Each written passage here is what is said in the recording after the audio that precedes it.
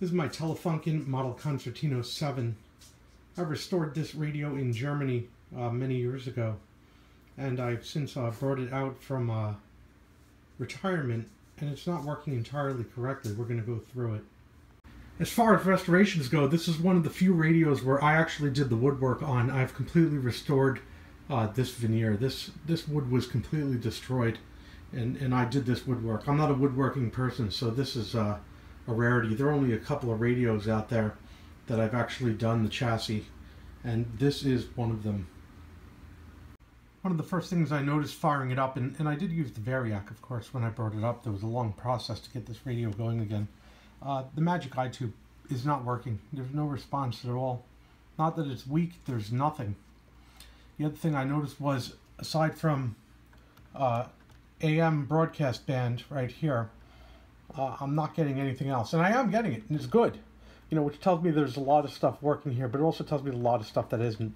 We're going to fire this radio up. We're going to go through a demonstration of what we've got right now.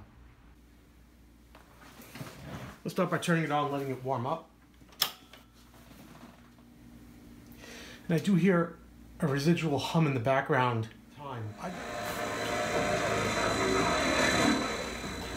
This is AM.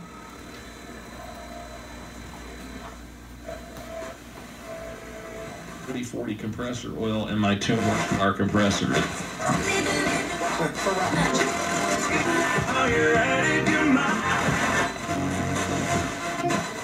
When he's around other openly gay men, he feels stories about the character Henry Beck and his novel. I'll use this channel to show that the bass and treble work. He won the Pulitzer Prize, the National Book Award, and National Book Critics Circle Award, but he tried to keep a relatively low public profile. And here's the bass. And was reticent to reveal much about his personal life to his readers until he wrote his memoir. In the opening paragraph, he explained why he uncharacteristically chose himself. Those functions work. If I move to other frequencies, like right here, shortwave. Now I'm on shortwave. I'll turn up the volume, and you can hear a hum. There's a noticeable hum. And a scratching.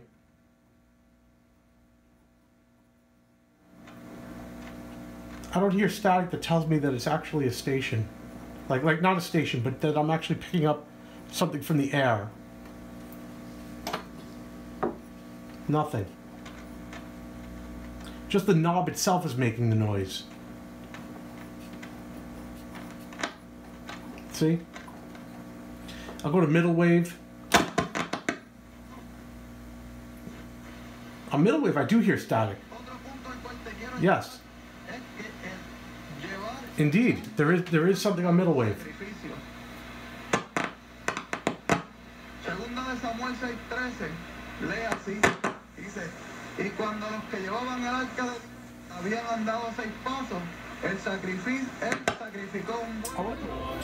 So we'll say that middle wave is at least working, if not optimally, but at least we're getting something.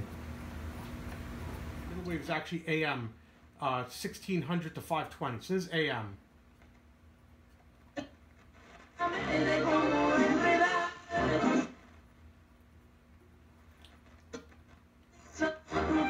And this is Longwave. So this is 340 to 145. And I've got nothing on that. Does anybody broadcast on that anymore? There's a question too. But one thing is true about all these. There's nothing on the Magic Eye. And I'm going to have to look at the schematic and see what's going on. In opening the cover, I immediately see that this can be good. This is the rotating antenna, and it's come loose from its mount. And how much has disconnected, I have no idea. This is definitely a starting point for troubleshooting. No wonder it was making so much noise. This is going to be the first thing I'm going to look at and see how much of the radio itself is restored with functionality. I'm going to forego looking at the Magic Eye tube for now because we have a known issue as opposed to what could possibly be causing the other issues. So we're stopping right here. Move on with this, then we'll go to something like filter caps, and then finally we'll go to voltages on the Magic Eye. So it wasn't damaged. I checked the wire connections, they're so good. It snaps back in right here, which I've already snapped it back in, and this side simply seats. So I'm just going to put this metal shielding back over it, and this should be okay.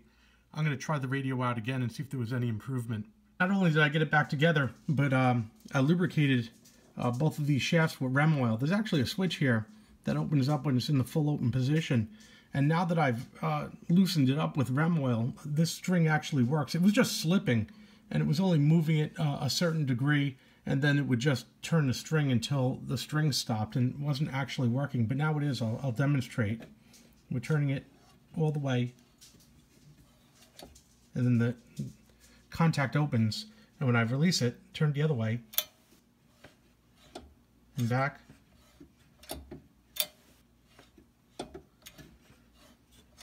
So this is worth stopping and rechecking the radio, so I'm going to do that now. Now just start with FM for a second because it's a known good, and it's working okay. I got the volume really low so I could talk over it.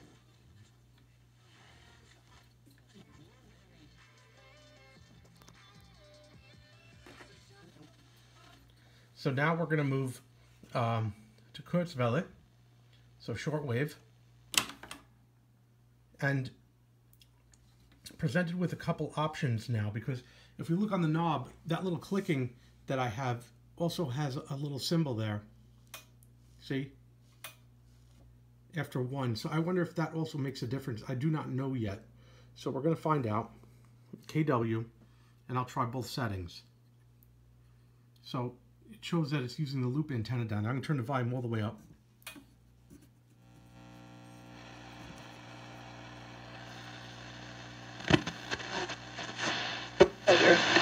With their powerful magnetic field. And it looks like shortwave is working now. About such a thing as Harvey.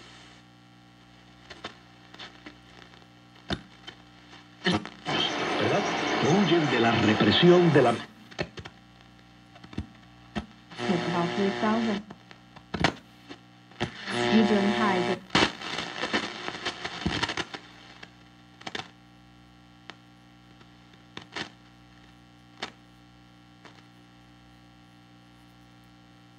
That's good enough for me. But let's see if there's anything that changes when I rotate this. It's very interesting.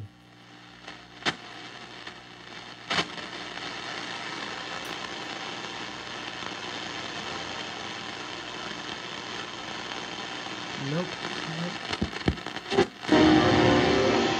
Seguimos presentando las noticias en la edición en español de la voz de Turquía.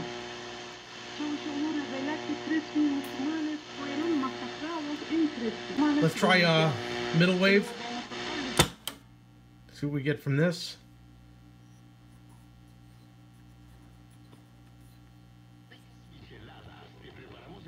Desayunos todos los días y especial de noche diariamente.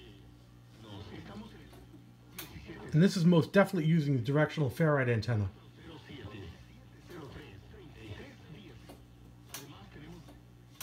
You could hear that. So I could tune the station in for maximum signal. Right there. And now with the ferrite,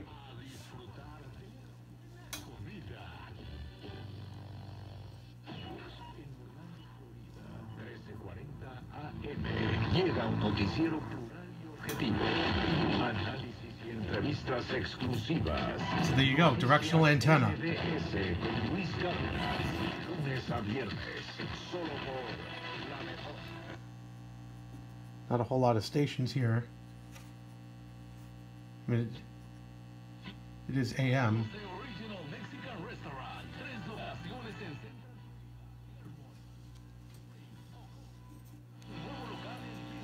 Atención muy familiar. Comunidad por 16 años. San José's Original Mexican Restaurant. Te consiente. Yeah, so directional is working for AM.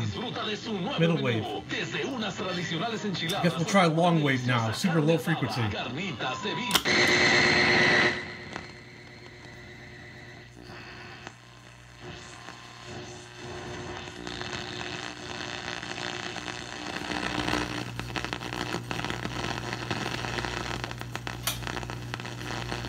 I just don't think there's anything broadcasting on 340 kilohertz.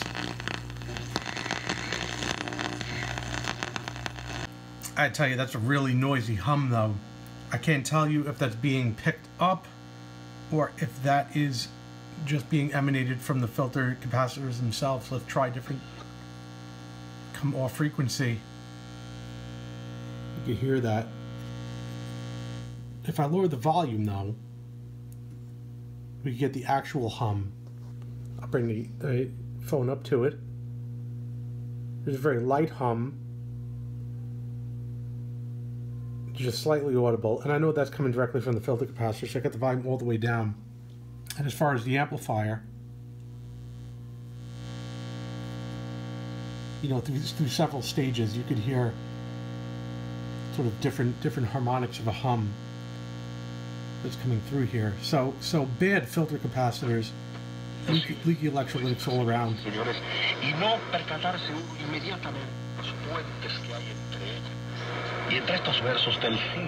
But now we got to take a look at this thing. See what's going on with this tube. This is not an easy radio to remove from the chassis.